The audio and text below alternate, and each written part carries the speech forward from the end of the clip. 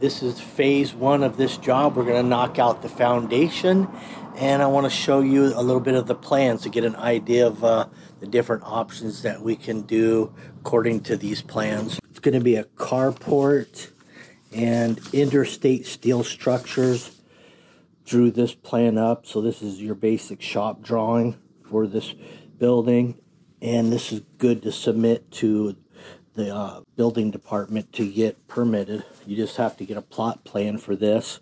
In other words, where your building will set on the site in all your setbacks. So I'm not showing that part of it, but that's going to be required as well. So let's take a look at what we are building. Because this plan is unusual because there's multiple ways you can do the foundation for this. Here's a little bit of detail. Here's your post height, your span. This asterisk right here, we have an asterisk here on this note. 12-inch minimal, so right here, there's your depth of your foundation. And they also want slope on this because it's not fully enclosed. One side of it is partially open and the two ends are open. So that means rain, weather can get inside, so they do want some drainage. 1/8 per foot or required by local building code. Here's one option right here, base rail clip. So here's the outside edge of your foundation.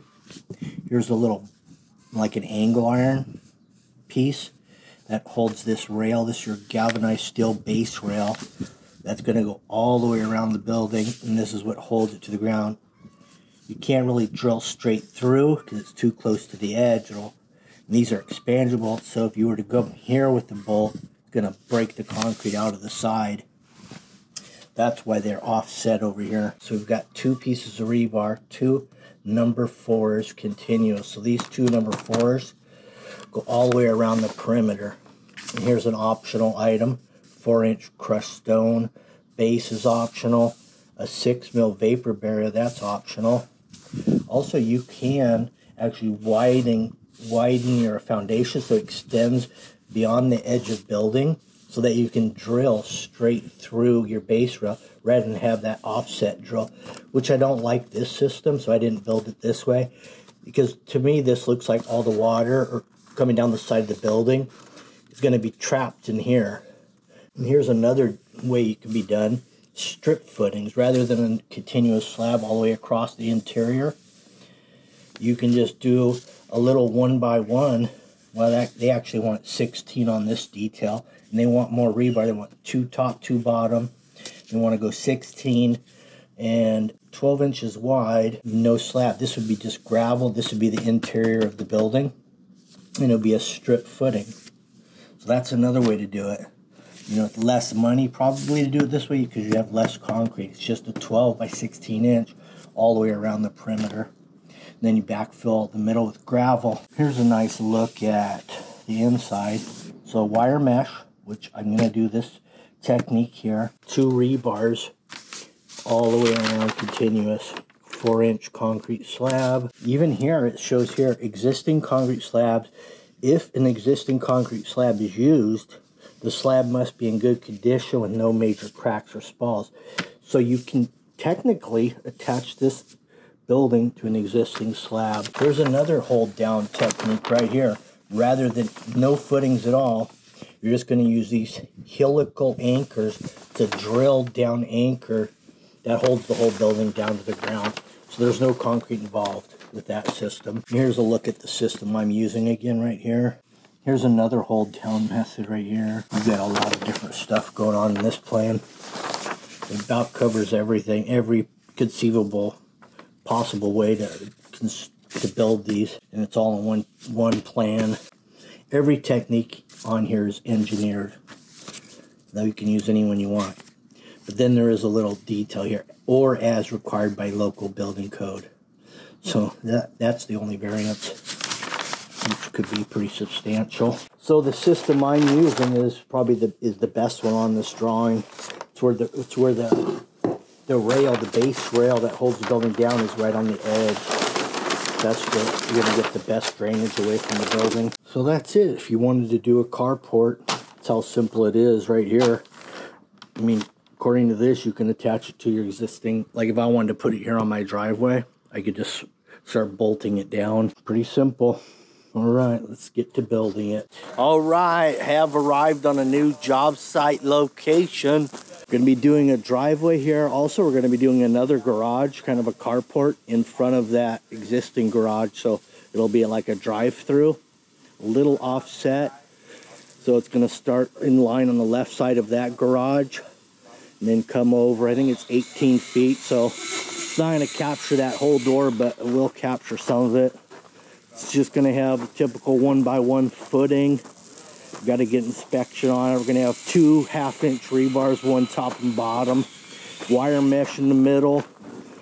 It's gonna be drill in. It's gonna be expansion bolts to hold down the metal carport. It's gonna have bottom rails that come down on the concrete and attach. We will have slope on it, probably about 2 inches and 30 feet, something like that, maybe 3. But this white line is what I marked out for utility. So they've already marked the underground. You got to use white, you know. So we've got the white lines where all the concrete's going to go. This little light pole right here, we're going to be taking down. Put a new post in. Same light fixture, but a new post. But it's going to be setting over here a little bit out of the way. Coming back here, this walkway comes back. It's going to be all concrete all the way through here, all the way to the garage. That white line is just something to give underground utility something to look at, but it goes all the way. We've got a small planter along the back property line wall. That these roots right here coming out, those are some old oleanders. They're pretty dead, so that's going to pull out easy, especially with my hoe attachment. This one's coming out as well. This little, you can see the oleanders trying to come back here. That's going to pull out fairly easy. Once we get the concrete back here, this shed's going to move over to here. Our concrete stops right here, right straight with this house. That's the whole scope of this project, really. Some concrete, foundation, little odds and ends, a little bit of wiring, moving this over. Here's how it goes into the garage right now. This doesn't look quite right to me. I gotta do a little LB right there, you know, and bring it out, and then under, and then up. All right, removal time. All right, so the first thing I'm gonna be doing here is getting the grade, or getting the elevation of the slab for this foundation. The way I'm gonna do that is kind of go off of the existing garage floor. Even though we're 5 feet away, I can eyeball that 5 feet and just transfer it right on through to the, you know, 30-foot garage foundation or carport. But this slab is designed according to the plan for a carport, but this is the same structural design as it would be for a totally enclosed garage. So you could do whatever you want with it, really.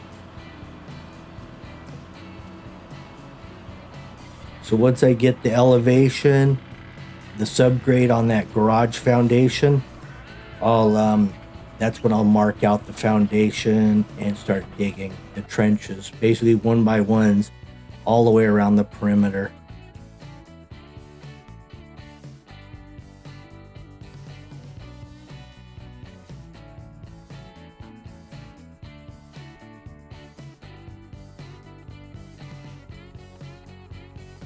Okay, right now we're getting some string lines up, because when I start digging, I've got a 1 foot wide bucket and it calls for a 1 foot footing, so I got to be pretty accurate on the dig.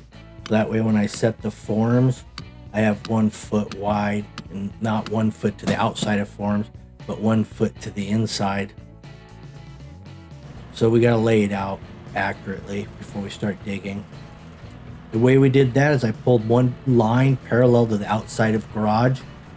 That gave me one side. Then I just measured out 5 feet from the front of this garage. That gave me 2 lines. And then, you know, I wouldn't really build off of that at this point. I double checked it with a 6/8-10 in the corner to make sure it was square, and it was. So that means the existing garage was built well.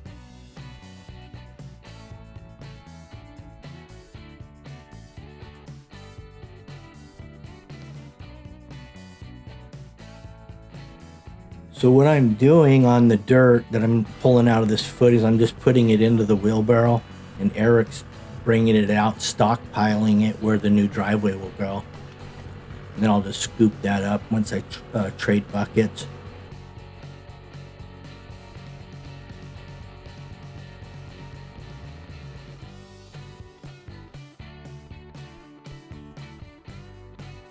So I've got a little mismatch of formwork here. I've got some 2x6s, 2x8s, and 2x12s, all material I already had. So I'm gonna utilize it. What I'll do is I'll just underpin wherever I need to with a 2x4 or 2x6. Where the 2x12's going, I won't have to underpin that. The good thing about underpinning with a 2x4 is if you get concrete locking in the bottom of the form, you can just tear that up, that 2x4, or just leave it and bury it. But if you bury your 2x12 on the bottom, you end up losing a good 2x12 without an underpin to it. But there is an option to all that. What you can do is get some heavy felt and staple it to the inside of your form and roll it down into the dirt. That will prevent you from getting that mushroom out of the back side of your form. It does put more weight on your form though.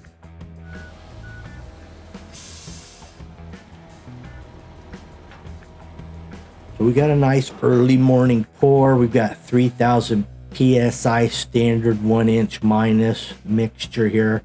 Got some fiber mesh in it. We got the 6x6 10 gauge wire mesh. 2 1/2" rebars around the perimeter. Couldn't back the truck all the way in, so using some come along, some shovels, whatever it takes to get it from point A to point B.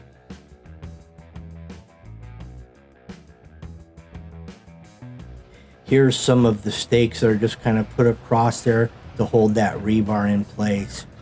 We just pull those out as we go because the rebar is now being suspended by the concrete. Now this foundation, I actually put it about 1.5 inches higher than the existing garage floor. The reason being is because when they bring the siding down, they can bring it on down past the outside edge of slab, so the water will just run away from the building instead of into the garage and run away from it. So we're elevated all the way around. Once I put the concrete around this entire perimeter, we'll be about 1.5 inches concrete around the outside edge, 1.5 inches lower. We do have about 2 to 3 inches slope from the existing garage to the front. So this whole slab has a little slope on it.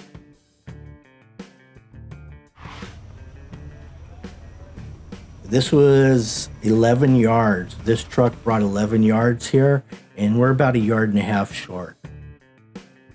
But I thought we might be short, so they know I'm calling them back right now. I'm giving them the yardage.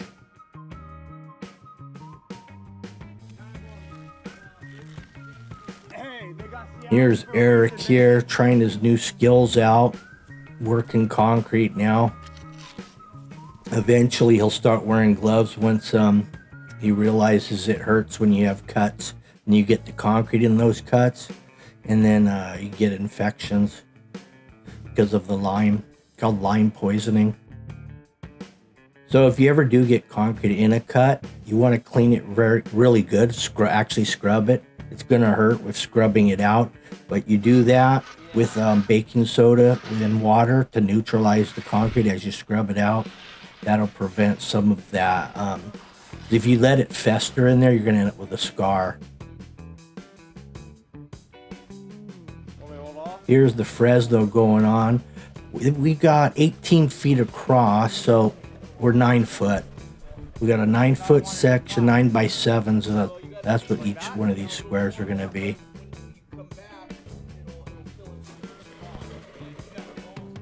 Took about 45 minutes before we got our cleanup load. But I was keeping that edge, that cold joint, I was keeping it wet with the water hose and moving it around a little bit now and then so we could get a good tie-in. Here's your funny trowel. We got Joey here. He's still learning how to finish concrete as well.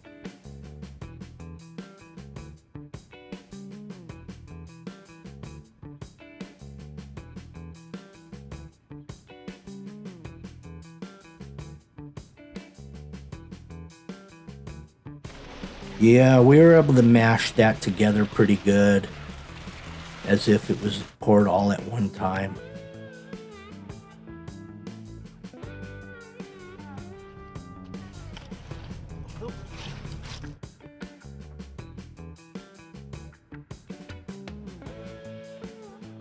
So this is our first pour on this job. We've got 2 more to go.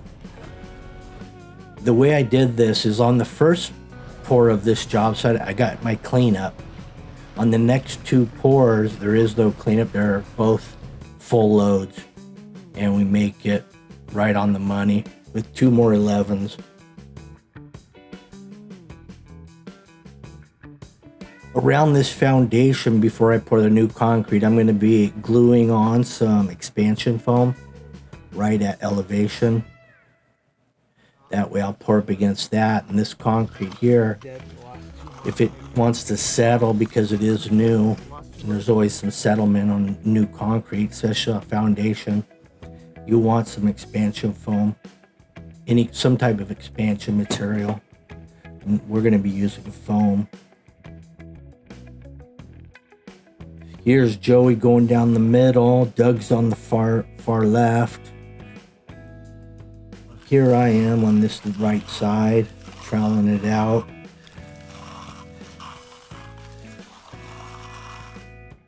Got my little 12x4, and I also have my 20x4. We got down to that second load and we had to pull off because it was still a little wet. We are doing a broom finish because it is going to be slightly exposed to the weather because it's not totally enclosed. A nice light broom finish. But if you ever did want it a little more tight, easier to clean, like let's say they wanted to close this off and then put doors on either end, make a regular garage out of it, you could throw some nice sealer on here that would give you that smooth, easy to clean finish. Or you could even epoxy coat it.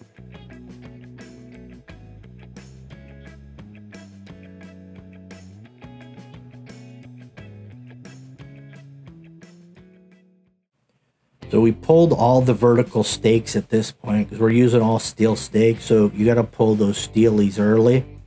Otherwise, you're not going to get them out of the concrete. You'd have to cut them off, and then you'd have a lot shorter stakes. So we pulled those. We left the kickers to hold the form in place. That way we don't disturb the concrete. We'll strip this the next day. We did dig out all the concrete along the bottom of these forms while the concrete was still fresh. So we'll be able to pull the forms fairly easy on strip day. And here is strip day. See how those are coming off? I also pre-oiled these forms. I don't think I showed that, but I used some beautiful Mobil 1 synthetic. And I diluted that with some diesel fuel.